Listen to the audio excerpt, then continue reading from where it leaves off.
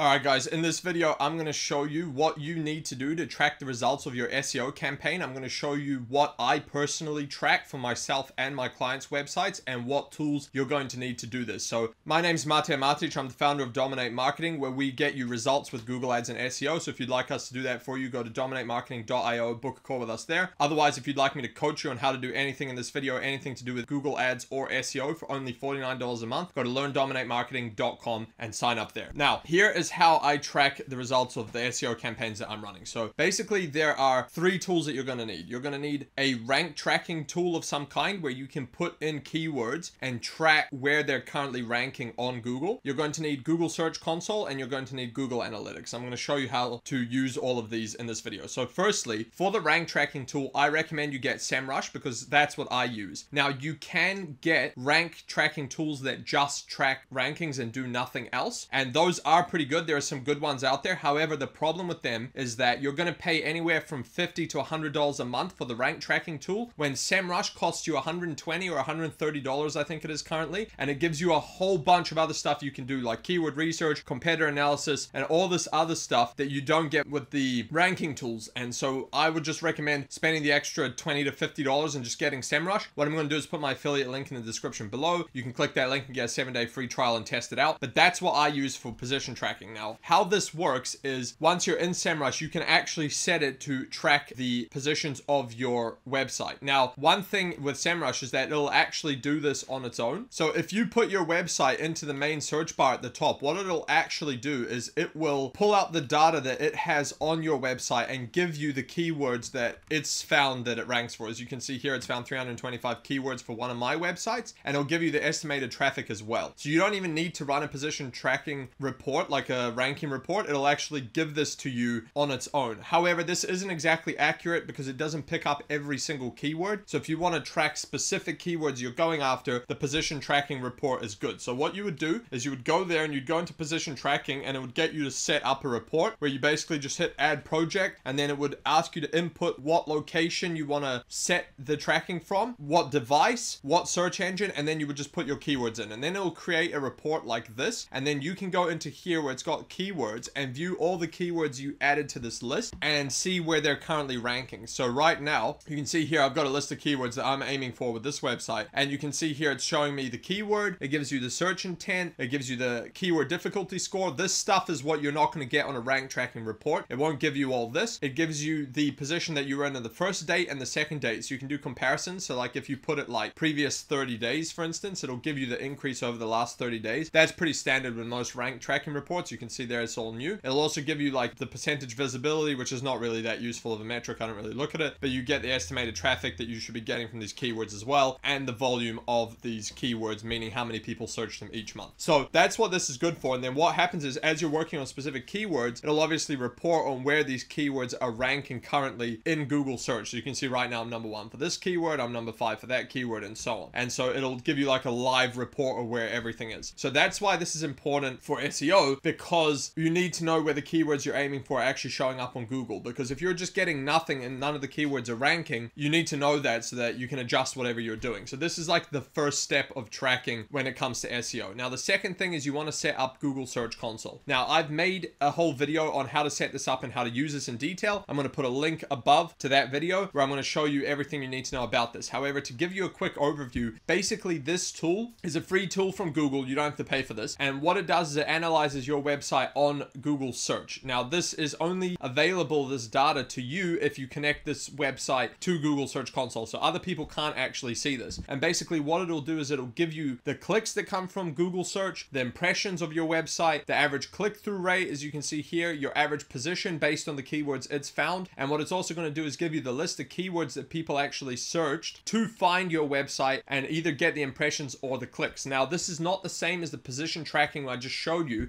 because you're going to show up for a bunch of different variations of keywords that you're not actually tracking. And so that's good to know this so you can see what's actually happening and where you actually show up for all these keywords. So you can see here, if you're getting a lot of impressions but no clicks, basically that means you're not on page 1 yet. You're ranking somewhere further down for those keywords. However, they show up. What it's also going to do is it's going to show you the pages that actually rank as well and how many clicks and impressions you get for each page on your website. It'll show you what countries it comes from, what devices, and so on. So this is obviously very important to know So you can see now like where you're ranking for which page and which page ranks for which keyword. So for instance, if you want to take a keyword, like let's say this one, and I can filter this. So I can filter by just that keyword. And if I hit apply, it's actually going to tell me what pages rank for that keyword, as you can see here, and which ones get clicks and which ones get impressions. And now just so you know, if you see something like this typically means you might have a keyword cannibalization issue. I've got another video on keyword cannibalization. I'll put a link above. That's also very important to know for SEO if you don't know what that is. However, that's just a side point here. But you can see now all the useful data you get in Google Search Console, which you need to know if you're trying to optimize your website. So I highly recommend you go watch my video of Google Search Console. Now, the third tool I highly recommend is Google Analytics. So what Google Analytics does is it now tracks everything on your actual website. So how many people go on your website, where they come from, and what they do once they're on their website. So you can see here, for instance, I pulled up the same website. It's telling me I've got 11 clicks that came from organic search since I set up this tracking. You can see that 5 people came direct to the website and 1 was a referral, which means it got referred from another website that linked to me in some way. So what you can also do with Google Analytics, and this is very important, is set up conversions. And what conversions allow you to do is track specific events that happen on your website. So for instance, on my website, I've got a call booked and a form submit. So every time someone books a call with me or fills out the form, this gets triggered in analytics and it tells me that 1, somebody did it, and 2, where they came from. So for instance, in Google search, or I have my other website where people come from YouTube and book calls, and then that will show up and tell me it came from YouTube. And obviously this is very good data to know, so you know where your actions are coming from and what actions they're completing so that you can optimize accordingly. If you're running a website for a local business, for instance, you can track phone number clicks, email clicks, and form submits, or you can track purchases for e-com stores. I have guides on how to do that for Google Analytics, how to set up tracking and conversions and put this all together with Google Tag Manager. I'll put a link above. Go watch that if you want to set all this up. But basically it allows you to track all these things once people are on your website. So to summarize this, the rank tracking and SEMrush will track on Google search